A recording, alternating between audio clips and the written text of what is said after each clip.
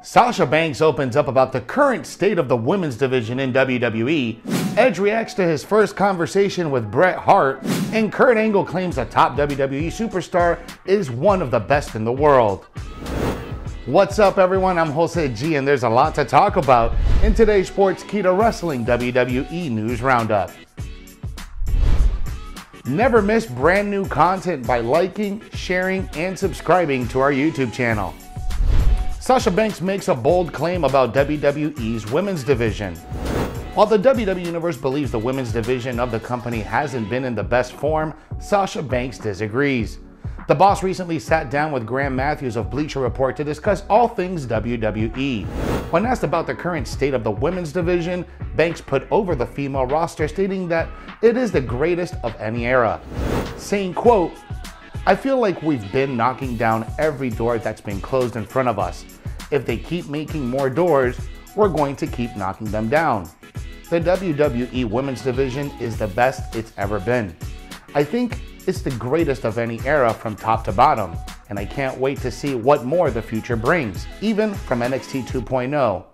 To see how many women are down there from when I first started, there was only a group of 8 and now there's maybe a group of 30. Just to see the growth from then to now is so beautiful." End quote.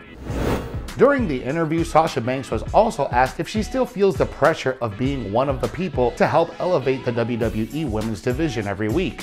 Banks provided an interesting response to this question, saying, quote, "I would say yes and no. Yes, just because I want to keep the momentum going, because I wanted to make sure that if I'm not in the title picture, there are more women in the title picture and there's 2 women's storylines going on at once. I just want more for the women, and I feel like we've been doing that. For me, it's nothing new. I feel the pressure less and less because they believe in me so much that I don't have to put pressure on myself anymore." End quote. An amazing childhood picture of WWE Superstar Bron Breakker with Scott Steiner. WWE Superstar Bron Breakker has been the focal point of NXT 2.0 since its brand's revamp. Apart from his larger-than-life physique and unmatched charisma, Bron is also known for his famous family. Breakker, whose real name is Bronson Rex Steiner, is the son of legendary wrestler Rick Steiner and nephew of Scott Steiner. He's the second-generation professional wrestler and a former football player. A fan recently shared a heartwarming picture of a young Bron sitting on his uncle's lap. Bron's WWE debut was at WrestleMania Backlash pay-per-view on May 16, 2021, when he and several other wrestlers portrayed zombies in a lumberjack match between Damian Priest and The Miz. However, he made his in-ring debut defeating LA Knight on the September 14th episode of NXT. Breakker has been compared to his uncle since he made his debut. Apart from the siren entrance and Steiner recliner, the two also have a similar physique and talking style, reminding fans of the Big Papa Pump every time the young star speaks. The former pro football player is a #1 contender for Tommaso Ciampa's title. He will face the 2-time champion for his Goldie at this week's NXT Halloween Havoc. The last time WCW's Halloween Havoc took place in 2000, Bron's uncle Scott Steiner challenged for the WCW World title. If history repeats itself 21 years later, we're getting another Steiner challenge for a top title in a similar backdrop. Jim Ross names WWE's greatest on-screen commissioners. Former WWE commentator and executive Jim Ross believes Mick Foley and William Regal are the greatest on-screen commissioners of all time. Foley worked as a babyface in the authority figure role in 2000 after he retired from in-ring competition. The WWE legend was replaced by Regal, who performed as both a babyface and a heel during his tenure as the commissioner in 2001. Speaking on his Grilling JR podcast, Jim Ross praised both men for providing so much entertainment during their tenures as fictional WWE bosses, saying, quote, "I don't think we've ever put Foley into a gig that he didn't succeed in. But they both were in the best in that role that I ever saw WWE book, cast if you will. Like I said, I'm a major fan of William Regal to this very day. It's ironic I got both these guys their jobs. When that happens, it feels like you help somebody's family. They had to do the work, I just got them a jersey and an opportunity." End quote. Although WWE no longer has commissioners, authority figures still exist in WWE programming. Adam Pearce and Sonya Deville are currently in charge of Raw and SmackDown, while William Regal has performed as the NXT General Manager since 2014. Mick Foley briefly became WWE Commissioner again in October 2001 after Linda McMahon fired William Regal. Jim Ross, who also worked as WWE's head of talent relations at the time, was disappointed to see Regal removed from the on-screen position.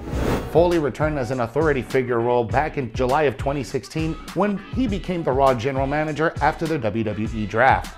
He stayed in the position for 8 months before then Commissioner Stephanie McMahon fired him. Edge reacts to first conversation with Bret Hart. On Twitter, Edge reacted to an old viral footage of when he first met Bret Hart on a talk show. Edge said that Bret caught him after the show and apologized for not offering more advice. Before he was Edge, he was Adam Copeland, a young and upcomer who dreamed of a life in WWE. Recently, Natalya reacted to the old footage of Edge asking Bret Hart for advice during a talk show. Edge responded to Natalya's tweet saying he eventually wound up at Bret Hart's house to train. He also thanked Bret for giving him the opportunity to enter WWE. Edge stated that Bret Hart gave back to the business and wasn't afraid to help someone to get to their destination. Most who've met Bret Hart have said he was always willing to help young and up-and-comers, including The Rock and Stone Cold Steve Austin. In response to Edge's tweet, the Bollywood Boys also second this by posting a tweet. During a press junket for his movie Jungle Cruise, The Rock, on scene on that interview wearing a Bret the Hitman Hart t-shirt, explained to Emily Blunt, his co-star, Bret's impact on pro wrestling and how much he helped him. When active in the ring, Bret Hart was a true pro wrestler and old school 204.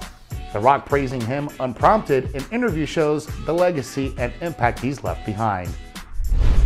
Kurt Angle claims a top WWE superstar is one of the best in the world. During the latest episode of The Kurt Angle Show, the WWE legend revealed the 10 superstars he never faced in a singles match, and Seth Rollins was one of the names featured on the list.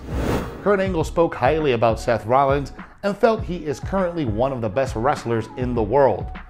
The Olympic gold medalist stated that while Seth Rollins reminded him of a young Shawn Michaels, the Raw superstar still has time to excel to a higher level as a performer. Kurt Angle admitted there were discussions about a potential match against Seth Rollins when he returned to WWE. Angle felt that the dream clash never happened as WWE didn't have plans for him to have many big singles matches. Kurt Angle's health was the utmost priority, and the Hall of Famer believed the company was just trying to protect him during his final run. Kurt Angle teamed up with Seth Rollins and Dean Ambrose at TLC 2017.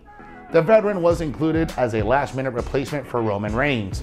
Unfortunately, fans never got to witness Angle versus Rollins, but we're sure it would have been a 5-star classic. Thanks for watching today's Sportskeeda Wrestling WWE News Roundup. For exclusive content you never want to miss, you gotta subscribe to our YouTube channel and smash that notification bell so you never miss whenever we drop brand new content. Follow us on all social media and download the Sportskeeda app for the most up-to-date stories in the world of wrestling.